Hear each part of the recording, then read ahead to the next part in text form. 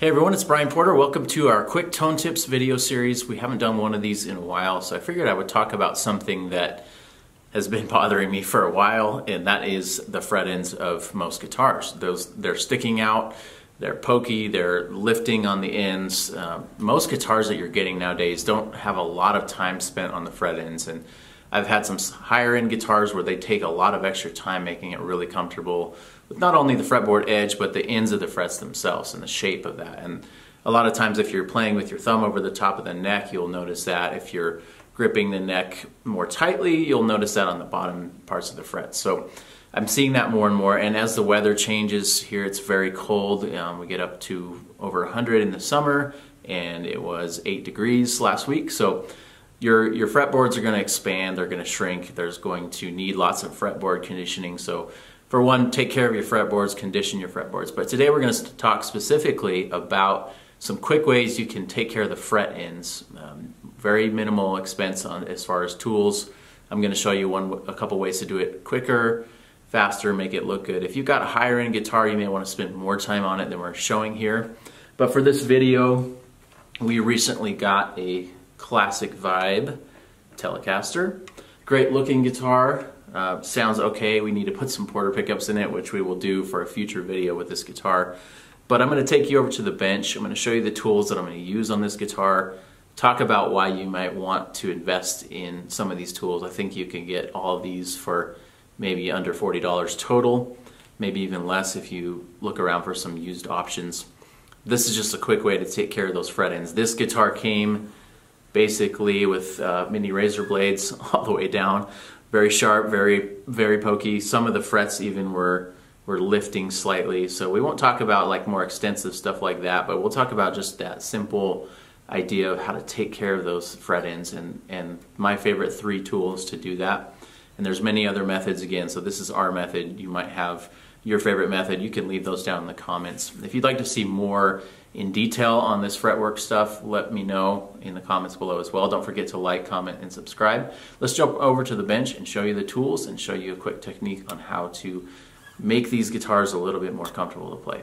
Alright, so over on the bench, these are the tools we're going to be using today. And again, because this is a couple $100 guitar, I'm not really worried about going too crazy on exactly professionally polishing these. I'm just trying to get this more comfortable so we can use it as a shop demo. And so our demo guys are not mad at us when we slice their hands open. So we're going to start with some fret erasers. As you can see, these are very used fret erasers. You can find these in packs on Amazon. You can find them at StewMac, I believe Philadelphia, Lithia Tools. They come in a variety of grits. I would recommend getting something towards the 180 grit all the way up to maybe 600 or even 1000. You can go as complicated as you want in terms of number of grits. The more the better, the higher grit the better, the more polish you're going to get. These make some of that polishing a little bit easier. You can also use sandpaper, starting with maybe like a 220 up to a 320, then maybe a 400, 600. At the end, you're going to want to do a final polish with some steel wool. We've also used some of this Music Nomad fret polish. This is kind of more for dirty frets. It's not necessarily going to shine up your frets, but you can use some buffing compound on frets if you really want to go that far. But for now, we're not going super extensive. We're just going to talk about the main tools. My favorite tool is this. This is something you can find around over fret end file. You may see it called a fret end file or end file. It's got cutting ability on either side with a flat ground down surface here. Now you could probably find a really fine file and put it on a belt sander and kind of sand that down if you wanted to, save some money, but I think these are under $20, maybe like $13 or $14 available again at the major places. I think this one was from All Parts.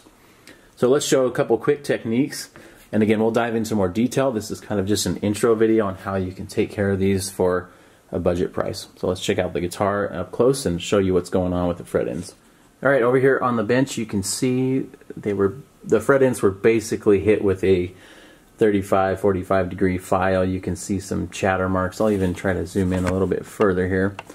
You can kind of see some lines on the end of the frets. You can see how they're kind of squared off. I mean, that's basically how they do it. They'll just run that file down there and call it good. A lot of times it's not really great for the fretboard, especially some of these rosewood ones that will expand and contract. Can't stress again, like I said in the intro, how much it is important to oil your fretboard pretty frequently if you're in a dry climate like we are here. That's going to help with some of this fret end sprout, but a lot of times, again, from the factory, they're going to come this way. So recommend loosening the strings. You can take the strings off. It's a good idea to just do this when you're changing strings too. So I'll just take the E string off there so you can see a little closer. And I will go ahead and try to get a little bit better camera angle so I can show you the up close action of this. Some people even take their neck off. So if you have something that you don't want to mess the body up, you might take your neck off as well, just to have that to work freely with. Good idea to wear some gloves as well in case you have a file slip and go into your hand. That's happened before to me, so would also recommend that. Alright, so specifically we're going to be focusing in on these couple frets here that you can see in the camera shot. This file, again, you can see the flat surface on the bottom there, and then you have very fine, you can barely even see it in the camera here, but you have very fine cutting ability on the sides. So what you're going to do with that is you're going to run in, and typically this is not the angle that I do it, so I'll have to make it work here, but typically you can kind of put your finger on here for more control and just roll that file sideways, just run it along the fret, just right where it starts to get sharp, and you can see there I'm kind of rolling the top of the file over just to get a more rounded feel to it. Now one thing you want to watch is you don't want to create too big of a groove there. You don't want to have too big of a groove on the side of the fret. Now this is a couple $100 guitar. I'm not so worried about the technique, but it's a good idea to really make sure that you're watching those ends. Some people will also do a fret file and run that off the end, like a crowning file. That also works. I'll just show you kind of the rest of this method. Come in on the other side here. We're just trying to take that sharp edge off, and I can go all the way down, keeping a little bit of an angle, and then start to roll it as we go. So this is starting to get a nice shape on that fret end as well. You can see kind of as it starts to round over, and I'll get you a really close-up shot as we continue to go. But I just like that more. Some people call it hot dog fret ends. I like companies like Tom Anderson and Sir that do a little bit more time on the frets.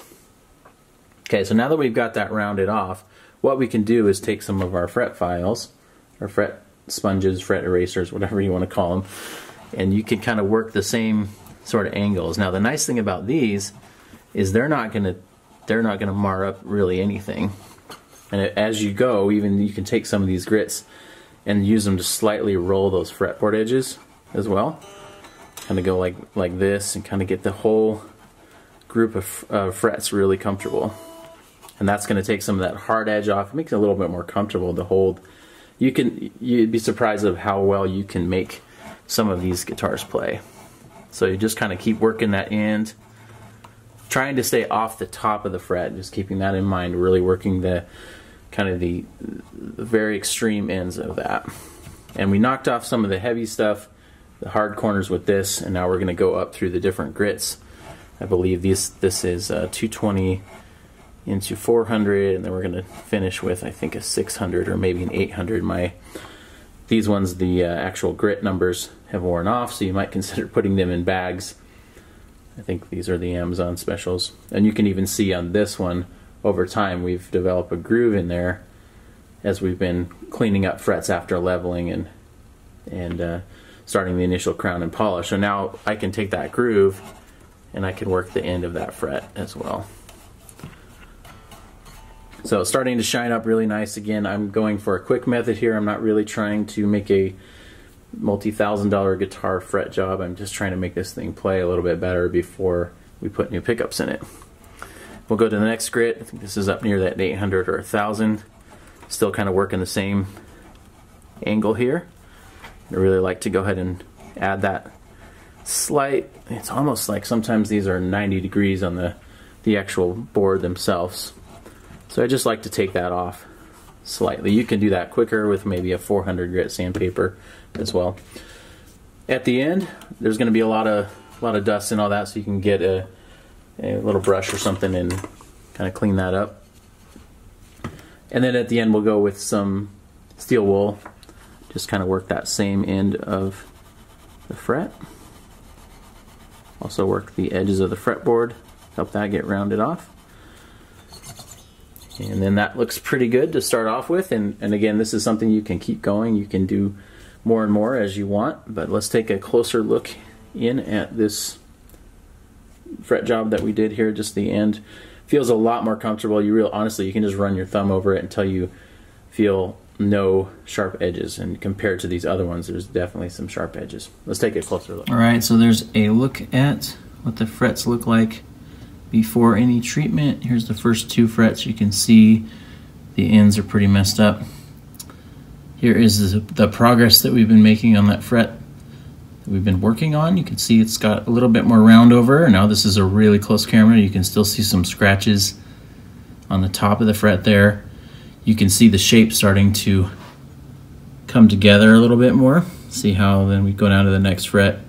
That thing's pretty jacked up. And you can see even that fretboard edge between those 2 frets is starting to look a little bit better than down here as well. So lots of work to do, but those are the tools to do it. Take your time. Feel free to experiment on lower level guitars before you work on your higher and more expensive guitars. One of the things that's important to remember about guitar repair is there's really a lot of different solutions to reaching the end goal that you're looking for. There's a lot of techniques, again, just for fret ends. This is the way I like to do it. I like to, again, I don't want to do terrible work, but I want to make sure that I'm kind of doing the work that's equivalent of the guitar itself.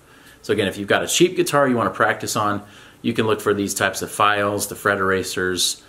You can do it with sandpaper. If you have a favorite method, again, leave it in the comments below. Thanks so much for watching. If you're interested in any guitar pickups, other guitar tips, sign up for our newsletter at porterpickups.com. We also have a great array of guitar pickups that you can upgrade your project guitars with as well. And again, this guitar, very excited to be putting some pickups in it soon, so look for more videos on this as well. We're going to be replacing the stock classic vibe pickups with something from our lineup. But before we do that, again, like I mentioned, we're gonna have to go through all these frets, just make it super playable, really fun to play. It's a great looking guitar, just needs a little bit of help, so we're gonna take care of that. Thanks so much for watching.